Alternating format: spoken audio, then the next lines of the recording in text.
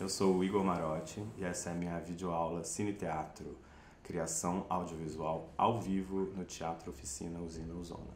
Eu estou no Teatro Oficina desde 2013, eu me mudei para São Paulo para trabalhar na companhia e integrar a equipe de vídeo. Eu sou de Belo Horizonte, eu estudei publicidade na PUC Minas, eu trabalhei no laboratório de fotografia durante 1 ano e meio, fotografia química, com filme preto e branco, filme 3x 400. Foi lá que eu me apaixonei por esse lance. Ainda na faculdade eu me juntei com um grupo de amigos, a gente abriu uma produtora e a gente tinha um programa de web TV no YouTube chamado TV Queijo Elétrico. A gente documentava a cena autoral, musical, contemporânea de Belo Horizonte. A gente brincava com alguns pequenos quadros ficcionais, gravávamos entrevistas, gravávamos shows e números musicais. Comecei ali a me descobrir como um artista das câmeras de vídeo. Eu fiquei no Queijo Elétrico até 2013, quando eu me mudei para São Paulo. Eu conheci o Teatro Oficina em 2010, durante as Dionisíacas, que era uma turnê nacional da Oficina, que passou por várias capitais, com 4 espetáculos, 5 na verdade, porque tinha também a Macumba Antropófaga, que foi feita como um rito experimental no Inhotim, onde eu trabalhava como fotógrafo. Obviamente me apaixonei loucamente pelo trabalho da companhia. E o que me impressionou no Teatro Oficina era a grande estrutura da máquina teatral, além dos atores, a banda ao vivo. E uma coisa que me impressionou bastante foi o uso do recurso audiovisual no espetáculo criado ao vivo, ali no meio da cena, no meio dos atores, né, com grandes telas e os câmeras assumidamente em cena. Pra mim foi tipo ver um show dos Rolling Stones, assim, era uma coisa bem poderosa. E a partir disso eu fiquei ali paquerando o Teatro Oficina à distância por uns 2 anos. E no final de 2012 eu vim para São Paulo para assistir o espetáculo Acordes. Eu tinha levado uma câmera para fotografar o espetáculo. E aí quando viram que eu tava com a câmera, né, eu usava muitas câmeras, e aí me chamaram para fazer uma das câmeras. Fiquei com a função ali de filmar o Zé, porque o Zé sempre tem uma fotometragem muito específica, né, com a cabeça branca e todo de branco. Ele precisava de uma câmera fotometrando só ele, porque ele sempre estava desequilibrado com o resto do elenco. Então aí fiquei filmando o Zé durante o espetáculo inteiro, no dia 23 de dezembro de 2012. E aí o Zé me chamou para trabalhar na companhia. Então eu vim para São Paulo com uma malinha, sem saber se eu ia passar uma semana ou 2 ou 1 mês, e tô aqui há 10 anos. No dia seguinte à minha chegada eu já estava na pista com uma câmera ligada, com cabo ainda, sem saber, sem conhecer o espaço, e filmando, jogando as coisas pro telão. O Teatro Oficina tem uma tradição, né, de audiovisual. O espaço foi construído, foi elaborado, foi inventado pela Lina Bardi, em parceria com o Zé, com a Caterine e com a companhia, pensando já em inserir essa linguagem do cinema e da TV, do vídeo, nos espetáculos. É um espaço bem específico, é uma rua comprida, com galerias em que o público fica em vários andares, em vários lugares, de todos os lados. E como o público está disposto em vários lugares diferentes, e no Teatro Oficina tudo acontece ao mesmo tempo, claro, tem uma linha narrativa acontecendo, mas tem coisas acontecendo por todo o espaço. Então o vídeo chega junto no espectador para contar essa história também. Ele é um recurso de linguagem que acontece junto com tudo do espetáculo, com a luz, com o som, com a sonoplastia, com a banda que toca ao vivo, com as atuações. E o vídeo tá ali para dar uma norteada pro público, que às vezes não sabe para onde olhar. No Teatro Oficina nem sempre você vê tudo, você não vê o espaço inteiro. Tem um certo desconforto ali, proposto inclusive pela Lina Bardi e exaltado, né, pelo The Guardian, quando considerou o Teatro Oficina o melhor teatro do mundo, porque realmente mantém o público sempre no estado de alerta, no estado de atenção, no estado de estar procurando onde que a cena está acontecendo. O vídeo vai ampliar um detalhe, relacionar personagens, relacionar objetos, relacionar elementos da encenação. O público acompanha muito o espetáculo pelo vídeo. Os câmeras em cena na oficina, eles estão assumidamente em cena. Eles não estão escondidos, eles não estão na escuridão, eles estão misturados com o espetáculo, estão assumidos. Eu fui aprendendo ao longo do tempo, acho que até aprendi rápido, dançar junto com a cena, entendeu? Eu tá ali assumido, mas eu não estou atrapalhando, eu não estou obstruindo o público. Eventualmente, claro que eu estou na frente do público, mas o público também tem muitos lugares para olhar e tem a própria tela, né? Acho que a maior descoberta do teatro como cinegrafista é estar em cena, junto com os atores, não atrapalhando a cena, somando, né, o espetáculo e como um ator em cena. Um ator com a câmera na mão, um ator que não fala, um ator que filma. Durante a encenação, que é esse momento em que as coisas assim, você já tem o texto do espetáculo, você já tem ali algumas direções de rubrica, o Zé Celso, nos textos dele, ele já deixa várias direções, várias dicas para as câmeras, para o vídeo, para toda a máquina do teatro, né, para a luz, para tudo. Eu me desafio a criar um fio narrativo que vai do início, antes do início do espetáculo até depois que acaba o espetáculo, com a câmera sempre ligada, sempre atenta, nunca abaixo a câmera. Eu nunca esqueço da câmera. Eu estou sempre indo para algum lugar, ou ficando em algum lugar, e sabendo para onde que eu vou depois. O espetáculo está sempre em criação. A gente está sempre descobrindo coisas, tem sempre novas, a cena sempre muda, o Zé muda, os atores mudam, a banda muda, tudo muda o tempo inteiro. Ao mesmo tempo que eu vou criando esse roteiro que vai se aperfeiçoando ao longo dos ensaios, depois ao longo da temporada, eu também estou sempre num estado do aqui e agora, que eu, né, de estar ligado o que acontece de novo. Cada espetáculo é uma coisa, cada dia tem uma interação diferente do público. As coisas acontecem, cai uma chuva, né, que interfere diretamente dentro do teatro. Então essa chuva, no dia que chover, a chuva entra em cena. Por exemplo, quando a gente abre o teto móvel do Teatro Oficina e tem uma lua cheia, nem todo mundo do público vai ver, porque, né, as posições são muito diferentes, mas o vídeo vai trazer a lua. Isso aconteceu recentemente, foi incrível, sem planejar, sem roteiro. A gente abriu o teto numa cena de abrir teto e lá estava a lua cheia em cima do teto. O plano sequência, ele revela o espaço, ele revela a arquitetura do lugar, ele mostra de onde que veio, para onde que vai. Eu saio de um close para um plano mais aberto, cheio de coro. Eu alterno entre os protagonistas e, enfim, é um puta desafio, né? Eu chego a fazer plano sequência de 3 horas, sem me distrair, é uma concentração absoluta dentro do espetáculo, é uma coisa que eu alcanço ali quando eu estou filmando, realmente chego numa concentração muito louca. A minha primeira peça com uma câmera só, a Katerine Hirsch, uma das diretoras, me passou um filme A Arca Russa, do Sukurov, que é um filme mais ou menos de 1h30, feito com uma câmera só, como parece uma peça de teatro. O grande trunfo é a narrativa da câmera, é uma câmera que dá conta de tudo, sem cortar. E acho que essa é a minha grande inspiração para trabalhar no Teatro Oficina, esse plano sequência, esse plano contínuo. Claro que na Arca Russa eles têm um puto steadicam, o cara entra numa grua, sei lá. Que tem uma dança, né, de estar junto com a cena, de estar contracenando, né? Você tá contracenando, você não tá ali um câmera de qualquer jeito no meio do espaço, como se ninguém estivesse vendo. Não, você está sendo visto, então você tem que dançar junto com a cena, de estar harmônico ali com toda a máquina teatral. Que não dá para me jogar feito uma barata no chão de qualquer jeito. Eu tenho um figurino que não é um mero figurino bonitinho, ele tem que ser um figurino que me proteja. Eu tô com as mãos ocupadas o espetáculo inteiro, então eu tenho que ter meu joelhinho, meu pezinho protegido. Eu levanto e abaixo sem usar as mãos, então, tipo, eu preciso ter uma roupa flexível, uma roupa resistente. O cinto, na época do cabo, era uma coisa fundamental, porque eu prendia o cabo no cinto, eu usava a joelheira, às vezes eu uso joelheira, nem sempre. Porque às vezes eu tenho que me jogar no chão, com o joelho no chão, para uma cena. Descalço não rola. Fiz uma vez o espetáculo descalço, estourei meu pé, até hoje não recuperou.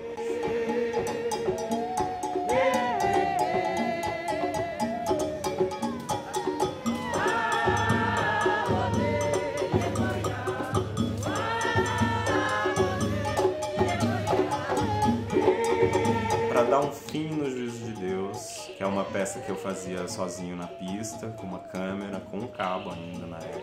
Essa é uma peça em um ato só, que durava mais ou menos 1h30, 2 horas. Plano contínuo, plano sequência. Além da minha câmera, eu usava uma pequena GoPro, que ficava dentro de uma cabine médica, né, da cena da coleta do esperma.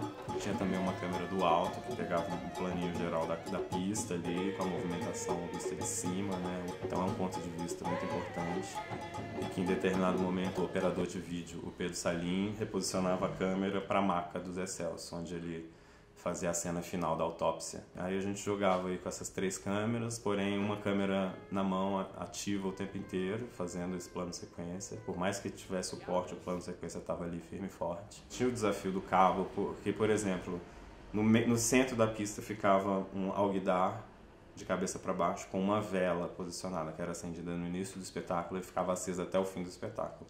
Então, para eu atravessar a pista com o cabo sempre vinha atrás. Então eu tinha todo um roteiro, além do meu roteiro de vídeo, eu tinha um roteiro de cabo, porque senão eu derrubava a vela. Eu cheguei a derrubar a vela, mas eu fui lá e arrumei, né? Porque é isso.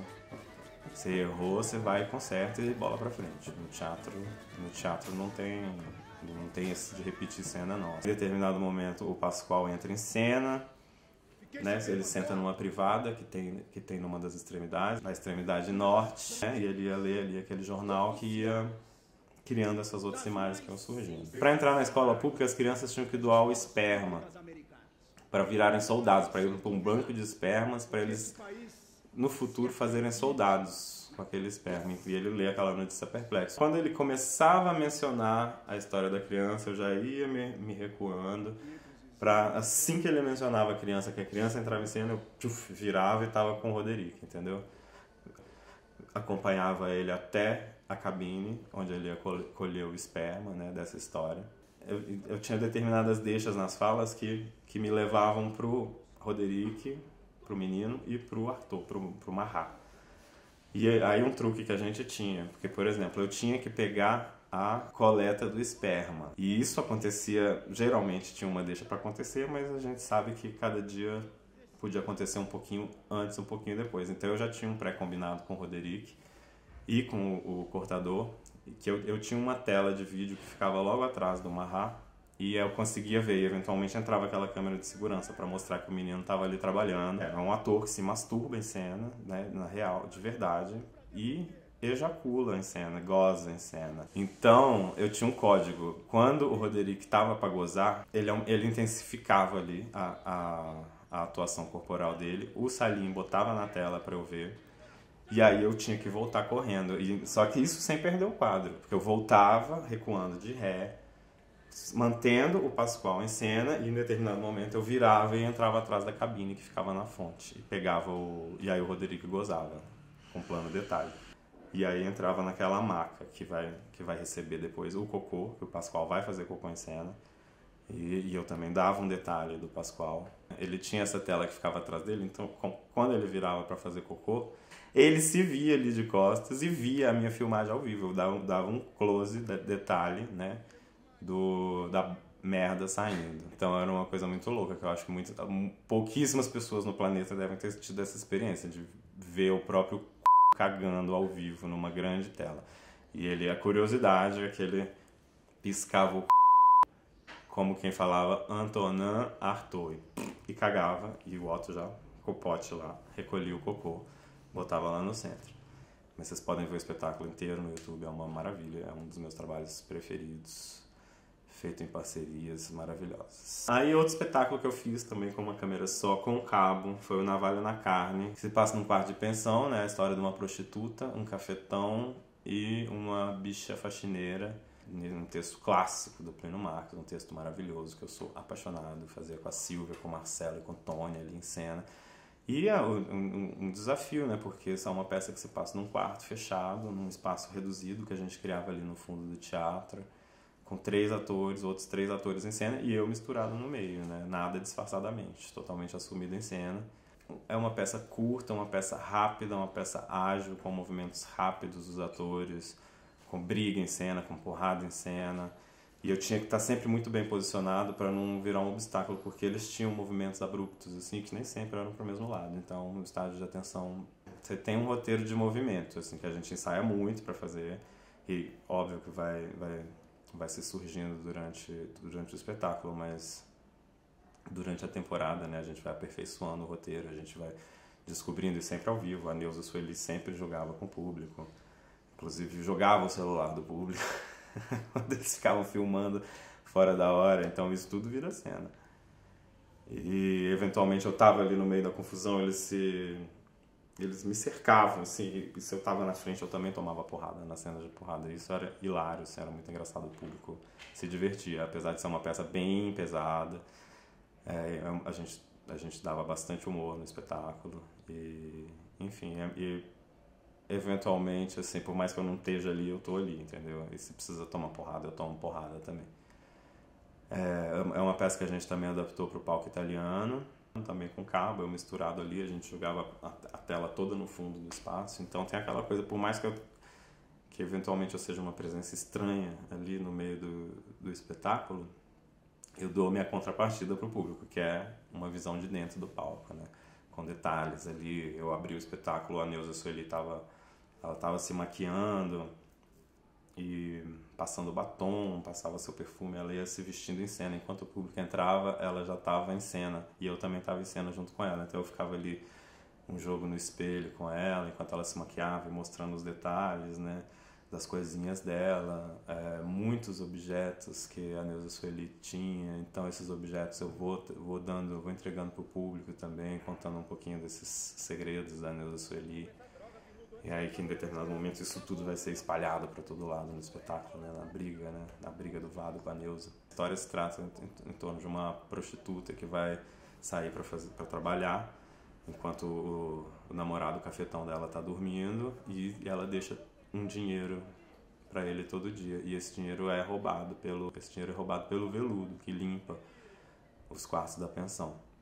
E aí isso gera uma tensão que vai gerar toda essa confusão do espetáculo inteiro, né? E expor essa questão dessa vida fodida que a Neuza Sueli tem na mão desse escroto do Vado, né? E tem também esse momento em que a Neuza Sueli sai do teatro, né, para dar um pau no veludo, e aí a câmera sai junto. Então, no início do espetáculo, no início do Navalha na Carne, depois que a Neuza deixa o dinheiro e vai pra rua, eu ia pra rua junto com ela. Então, enquanto o público estava lá dentro e via essa introdução, que o Vado acorda, aliás, que o veludo vem limpar o quarto, rouba o dinheiro, o Vado acorda, vê lá, começa a ver suas pornografia no celular, né? Adaptações, né, para os tempos modernos. Então o público vê a Neuza Sueli fazendo ponto na rua. Eu acho que talvez esse seja o grande lance do espetáculo, porque ela realmente interage, ela realmente ficava lá como uma prostituta. Eu até tomava uma certa distância para não entregar que era uma cena, não entregar muito que é uma cena. Ela ficava ali fazendo ponto na porta do teatro, interagia com o público na rua. Tinha gente que realmente achava que ela era prostituta. Com o vídeo ao vivo, né, a gente tem essa possibilidade de trazer uma cena ao vivo que está fora ali do espaço de cena, né, fora do teatro, por exemplo, mas que está acontecendo, né, ao mesmo tempo, e que faz parte da dramaturgia. Então, no Navalha na Carne, a gente tinha essa possibilidade de trazer, a gente usava esse recurso para trazer a rua ao vivo, né, e essa atuação da Neuza Sueli. E ao mesmo tempo também a gente tinha alguns vídeos pré-gravados. Quando ela tem um monólogo da Neuza Sueli e que ela descreve como foi o dia dela, né, porque ela já está de saco cheio do Vado, e aí ela tem esse desabafo, né, esse famoso monólogo da Neuza Sueli. E aí então a gente trazia algumas imagens que a gente pré-filmou dela dando ponto na rua. E em toda a cidade que a gente ia, a gente gravava esses conteúdos. Então, por exemplo, quando a gente fez no Rio, a gente desceu ali até a Lapa, como se ela estivesse fazendo ponto na Lapa. Então, cada cidade tinha suas cenas gravadas. A gente, um ou 2 dias antes de estrear o espetáculo, eu ia com a Silvia, e eu adoro essa peça, eu queria fazer de novo. Bom, é isso. Navalha na Carne, Plínio Marcos. 2015, 16, 17, não sei, a gente fez muito tempo essa peça, porque era um sucesso total. E foi ótimo.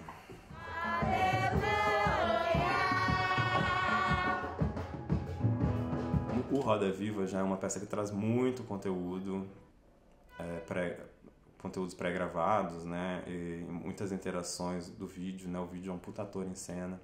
Eu faço em parceria com a Cissa Lucchesi, né, minha grande parceira de muitos anos, que fiz muitos espetáculos com ela.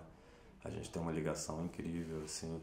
Além do meu trabalho de câmera, plano sequência, né, criando essa narrativa do começo ao fim, desde quando o Gui surge lá em cima, uma peça que eu começava lá em cima. Não, começa na verdade com o Marcelo e o Zé apresentavam um espetáculo. Ah lá, o Roda Viva. É um espetáculo que a gente fez muitas apresentações, fizemos 131 apresentações pelos meus cálculos, aproximadamente 4 horas, 4 horas e meia.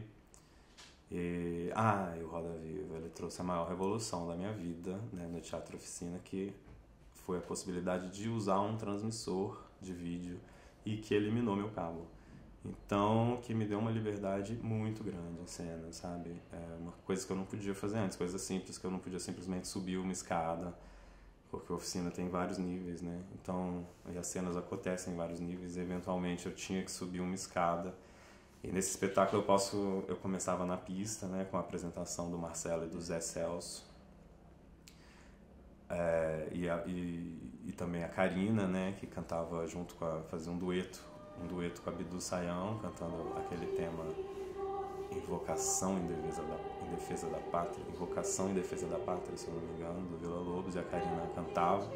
E aí tinha essa cena do vídeo, né, uma cena de vídeo, né, desse vídeo criado pela Cissa, né, esse pulso revolucionário, né, que é um elemento presente sempre, né, que você fazer uma cena inteira do vídeo. E em determinado momento eu tinha que subir, em determinado momento eu tinha uma deixa que eu já saía, que já tinha sempre o tempo do público aplaudir esse vídeo, e aí tocava ali o terceiro sinal, e eu já estava lá em cima com o Gui, que começava lá da Paulista, né?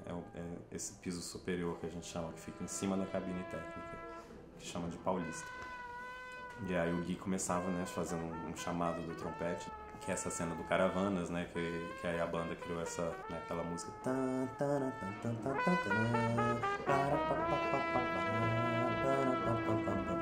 Então ele chamava o coro, né, ia surgindo por todo o espaço, e aí o legal é que eu começava lá em cima com o Gui, e aí imediatamente quando ele dava deixa eu vinha, isso tudo com a câmera ligada no ar, eu vinha, passava ali, é legal que eu vou mostrando ali os bastidores, né, do teatro um pouco, passava ali pelo camarim da Paulista, e aí eu descia e já pegava o coro ali, pendurado nas galerias ali do segundo ou terceiro nível. E aí eu ia seguindo, né, pegando ali o público com o coro, descia pra pista. Na hora que o coro descia pra pista, o coro descia inteiro pra pista, fazia uma formação no centro, eu descia junto pra pista. E aí eu ia girando em torno desse coro. Então, a possibilidade de fazer sem cabo me deu uma mobilidade cabulosa, assim, uma mobilidade incrível que foi bom pra caralho, assim, porque eu podia girar à vontade, sem preocupar de estar embolando na perna dos atores, né, do Zé, que várias vezes eu embolava meu cabo no pé do Zé, aí toda uma preocupação, né, pra não derrubar ninguém em cena, pra não machucar. O cabo é um objeto perigoso em cena. Então, tirar o cabo, eu acho que foi a grande revolução da minha vida no Roda Viva, foi incrível para eu conseguir trabalhar mais livremente, né? Sem medo de derrubar ninguém, sem precisar ficar contrarregando o cabo, como lá no Pra Dar um Fim, que eu tinha que ficar cuidando da vela no meio, ou em Bacantes, que uma vez o cabo pegou fogo, né? Porque tem uma fonte de fogo também bem grande, desse tamanho, no meio do espetáculo, e já aconteceu do meu cabo cair no fogo, pegar e eu ter que trocar cabo no meio do espetáculo, porque isso acontece, o equipamento falha, você tem que consertar ao vivo, não tem jeito, mesmo o transmissor falha também, mas eu acho que o cabo, assim, nossa, nem se compara. No Roda Viva eu usava um macacão prateado no primeiro ato para compor com as TVs, tô até aqui as TVs, cadê as TVs? Não é você as TVs, é o público, porque ela brinca, a Silvia bota uma pessoa da plateia em cena que ela escolhia ao vivo e eu botava lá no telão, porque elas são as TVs, então eu usava um figurino parecido com o das TVs, prateado, para meio que me integrar justamente nessa cena aqui. E aí eu sou uma TV, né? Elas são as TVs, mas eu sou a TV, eu sou a TV mais real, eu sou a TV real, elas são as TVs alegóricas. E, enfim, olha lá, vão me posicionando, ó, a Isabela chegou, tá vendo? Isso tudo é planejado, filho. Eu sei que ela ia chegar ali, então eu vou dando a ré na Silvia até o momento em que a Isabela vai chegar, que ela é a segunda câmera. E ao mesmo tempo eu sou a terceira câmera, né, que tá ali perturbando o personagem do Ben Silva. Então essa é uma cena, por exemplo, que eu sou uma câmera mesmo, eu não sou só um câmera em cena do teatro, como eu sou uma câmera da televisão que atormenta a vida desse personagem, desse ídolo, né, que vai precisar muito da gente para conseguir ser o grande ídolo nacional.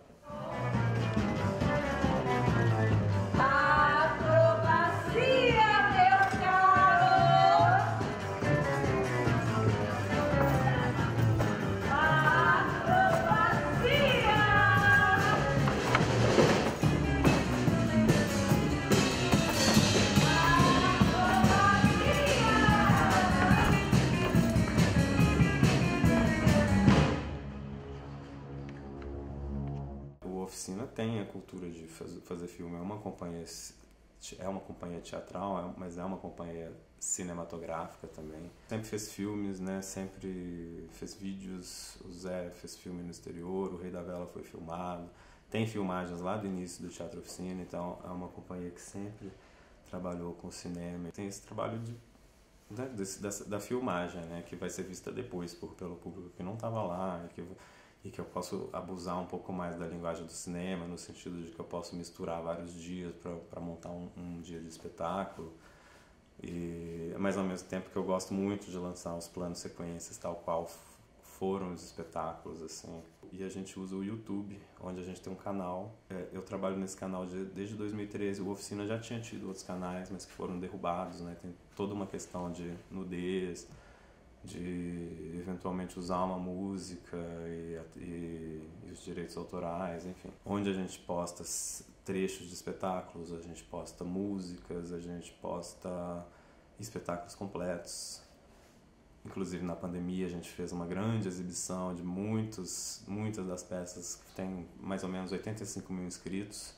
Todo o conteúdo dele já tem mais de 50 milhões de visualizações no canal. Talvez seja um dos maiores canais de teatro do mundo, né? Nossa, a gente tem público na Índia, na Indonésia, na China, nos Estados Unidos, na Alemanha, na França. O YouTube ele disponibiliza pra gente os gráficos de público, de acessos, né? Em mais de 200 territórios assim, do mundo. São vistos em todos os continentes. Hoje em dia a gente tem mais público no exterior, a gente tem mais ou menos 40% do público do nosso canal é do Brasil e os outros 60% estão divididos em dezenas, talvez centenas de países. Quantos países tem no mundo? 193, então não são centenas, mas são praticamente todos os países do mundo, assim. A gente vê, tem até no Vaticano, querido. Tem lá visualizações no Vaticano. É verdade. Bom, é isso. Eu não sei se eu tenho mais o que falar. Eu acho que eu falei bastante. Falei sobre o meu trabalho, falei sobre o meu processo de criação. Me desculpe se eu não soube falar tudo. Desculpa o meu Então bora. Eu não sei se eu tenho mais o que falar. É isso. Tchau.